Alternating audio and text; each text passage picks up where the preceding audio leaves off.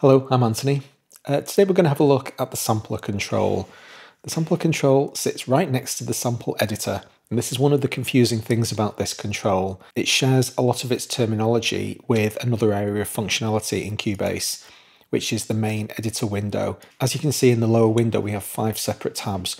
One of them is completely dedicated to the sampler control, and today we're going to try to figure out what's different about it from the regular sample editor and how we can best use it in our workflow on a day-to-day basis. But first things first, let's not run before we can walk. I'm going to throw this away. And now we're back to a pair of audio tracks that I've dragged straight out of Media Bay. We have one loop, which is natively at 107 BPM, and I've set my project to that so that I don't have to mess around with musical mode. And before we go any further, I'll just give you a quick preview of what we're dealing with today.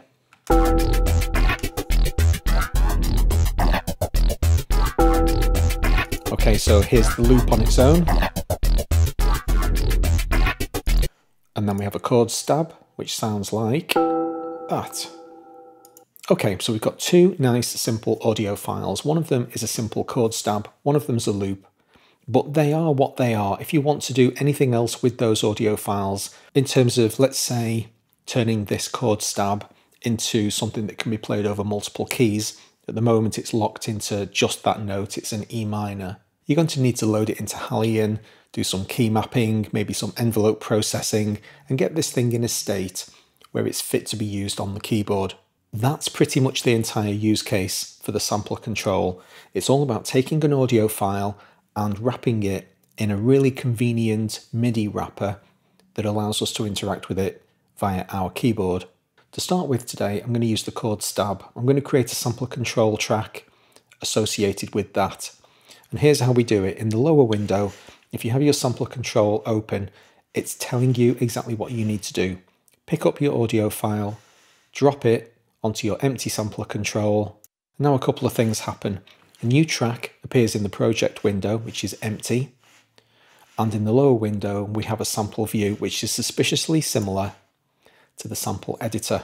But it's not the same. This is effectively a read-only view of that sample. We are going to be able to do editing on it, and probably the best way for you to think about the sampler control is that it's a lightweight, non-destructive sample player. With my sample track selected, I'm going to press an E3 on the keyboard, and there's my audio, but it's now being implicitly mapped. You can actually see in the little virtual piano roll down at the bottom what I'm doing. Once I let go of the key, there's a very little tail to the sample. It's not stopping playing immediately. So there's clearly more to this sample player than meets the eye. We're getting some stuff for free. We're basically getting a usable sample-laden keyboard right out of the box.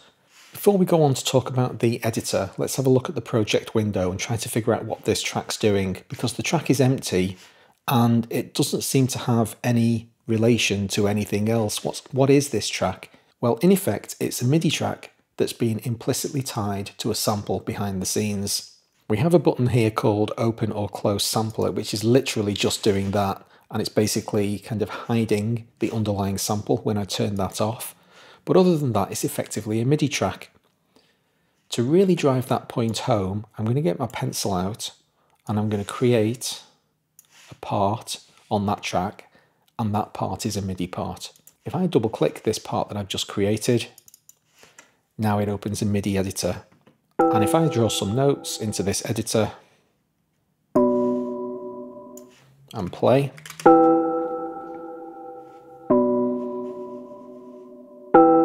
it is in every significant respect a MIDI part. We can jump back over to the sampler control to see the currently highlighted sample. So just to drive that point home, let's create a second sampler control track so that we can toggle between them. This time I'm going to use the loop track, but rather than dragging it down onto the drop audio sample message, I'll do it via a slightly different means to show you an alternative way to work. I'm going to head up to add track. This time I'm going to add a sampler track. I'm not going to give it a name, I'll just leave all of my defaults blank, say add track. So what we have here is an empty sampler track. It hasn't yet been assigned an audio file, so it doesn't know what to do. This is why, as a matter of interest, it's much easier to drag your audio down onto this little message because it's doing those two jobs in one. What I now need to do is manually add this audio into the sampler track, and I can do it by simply clicking on the audio and completing the job that I could have done in one step. I'll take a quick look in the window down below, and I'm going to see that my root key is C3, so that's going to be the note that's been assigned to the default loop. Let's play a C3. And there's the loop. Now that we've got two sampler tracks, it's possible to A/B between them, and we can see that each time we select the track, doesn't matter what I do in the project viewer, simply by selecting the track, I'm selecting the underlying audio that's associated with that track. Whether I have MIDI note information stored in a MIDI part is irrelevant. That's an additional layer that's going to go on top and be useful when I'm songwriting, but it's not important to actually hear the thing. Before we go on to have a look at the functionality of the sampler control, just take a moment to think about what's going on from the project perspective. I'm going to open the audio pool, and if you take a look at the audio folder, in the background you can see that we only have two audio files. So sampler tracks are effectively metadata tracks. They're not actually doing anything real until you tell them to do something real. If you actually want to turn all of this audio into real audio, let's say you want to take this project to a different computer and you need access to the actual audio, you can simply right click on the audio folder and say prepare archive. That will basically create physical copies of each of these audio tracks in your audio pool, and it then will be safe to export. So the sampler tracks are references to the underlying audio, but they allow us to perform a whole host of editing operations on them. You've already seen me create MIDI notes to represent C's and B's for this E minor chord. So now let's see what else we can do. I can actually mute the original audio. Everything that we're going to hear from this point onwards will be using the sampler control audio. So if I press play now, we'll still hear those notes. They're being played from the MIDI track that's then in turn referencing the audio file. In the toolbar across the top of the sampler control, we have some basic information. Most of these functions speak for themselves. For instance, if I set the root key up a note, now when I press F3 on the keyboard, I'm going to get the basic sound. Here we can set some basic loop mode parameters. So if I set up this sample to play in continuous mode and just hold an E down on the keyboard, now you can see where the sample end is, and eventually it's going to loop round. But I can actually edit this sample as much as I want. So I'm just zooming in so that I can see a little bit more of it now. And then I can pick up the sustain loop end, drag that in, and now I've just set a different sustain loop point, a little cycle round. So it's basically just like you're operating inside a mini little sample editor, where you get kind of edited highlights, the most convenient things that you most likely want to do with a sample. Turn it into one shot, and now a small hit on the key. I'm not pressing the key down anymore. It's in one shot mode, so it will play right to the end of the sample. We can normalize the sample, we can reverse it, we can set it to play monophonically. Really handy set of basic functions. Down at the bottom of the window, we get some, again, fairly basic. These are the most common operations that you're going to want to perform. Editors for various different parameters about the sample. So for instance, I'll just set this back to no loop. Remember earlier when I was saying there was a little bit of tail on the envelope? Well, that's going to be inside the amplifier. So if we open the modifier for the amplifier, now you get to see where that release tail is. So if I press a note and then release it fairly quickly, you see there's a fairly brief release on it. If I make that release longer, there it is. And in fact, from this point onwards, we can interact in a fairly rich way with the amplitude envelope. If I double click in this little window, I can create nodes that give me a more complex amplitude envelope. I can pick up these nodes and make them more intense.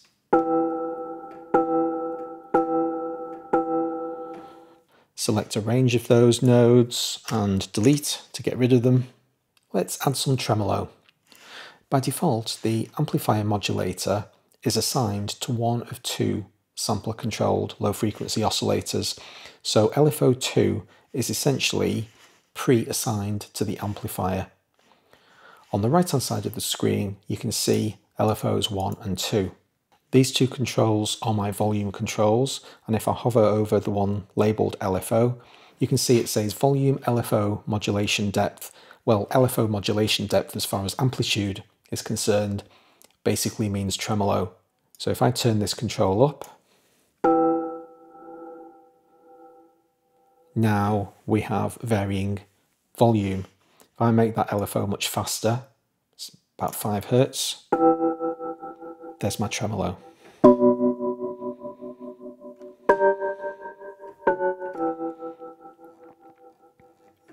And I can do the same thing for pan. Let's have some pan. And then I can control click those controls to set them back to 0. LFO1 is assigned into the pitch modulator. So let's have a look at that, see what's going on. Okay, that's pretty intense. Let's turn that down a bit. So the depth is going to determine how radical that pitch variance is. Speed it up a lot and make it much more gentle. And I've got vibrato.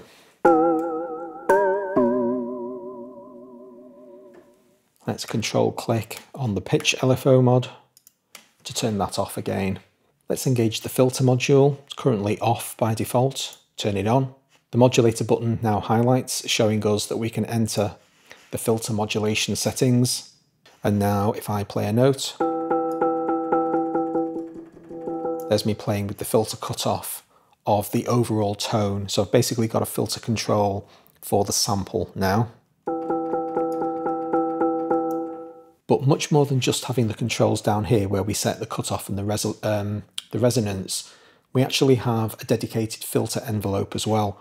So where we were previously looking at the amplitude envelope, now this brown envelope is the filter envelope.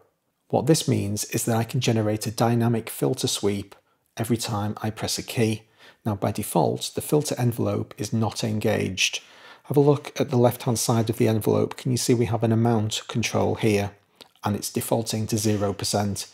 Jump back to the amplitude modulator very briefly. We don't have that. So the amplitude modulator is engaged all the time. You've always got control over your volume. But when you engage the filter modulator, you need to dial in some filter amount. So I'm going to do that now. Click this little filter envelope amount control and turn it up to 70%. That's good enough. Now I have a filter envelope that's going to apply a sweep, or basically whatever envelope shape I draw, to the filter every time I press a key.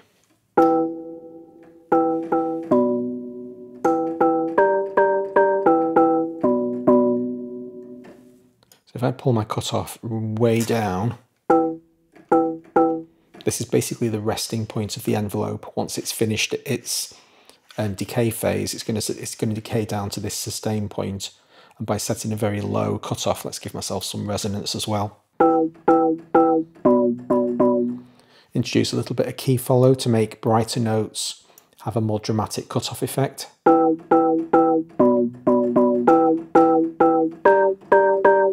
And then I'm just going to extend the amplitude envelope a little bit more to give me more release because I'm pressing these notes quite quickly.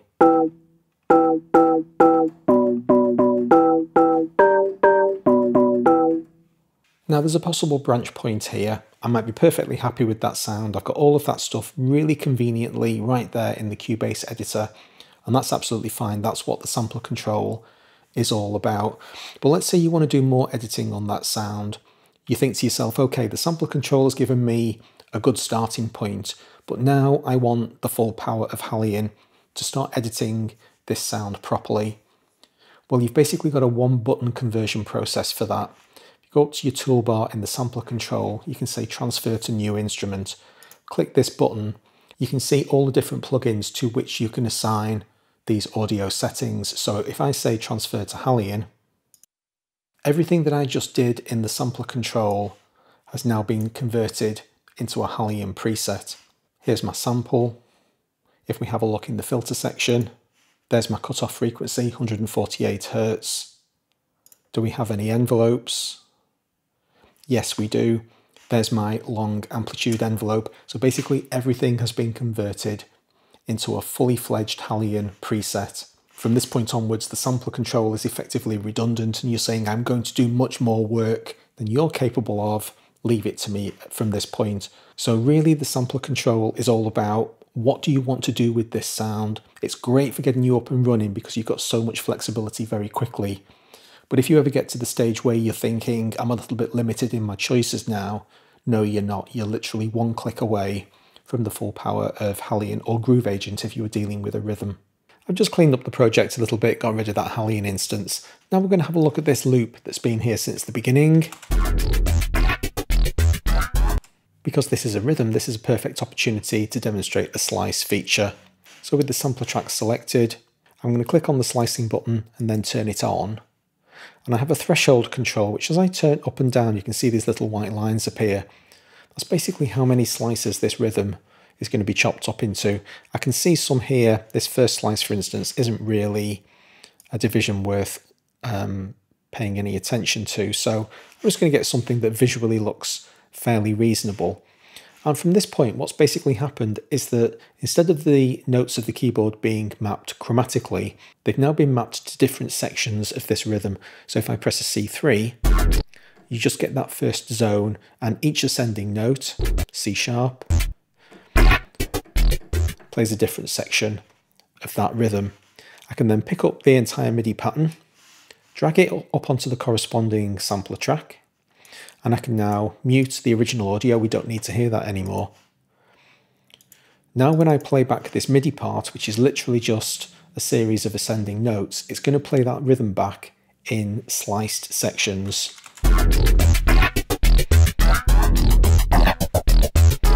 Now I'm just going to do some very simple rearranging of some notes that have similar lengths. So I'll pick the D sharp 3 up to G3, and I'm just going to move them to different notes in the same area.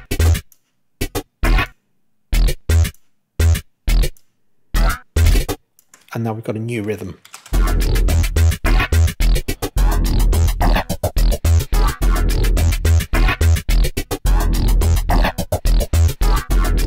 At this point, I could then send that rhythm into Groove Agent for further processing. Transfer to new instrument. This time I'm going to select Groove Agent. And over on the instrument tab, it's assigned each one of those rhythms to an instrument pad,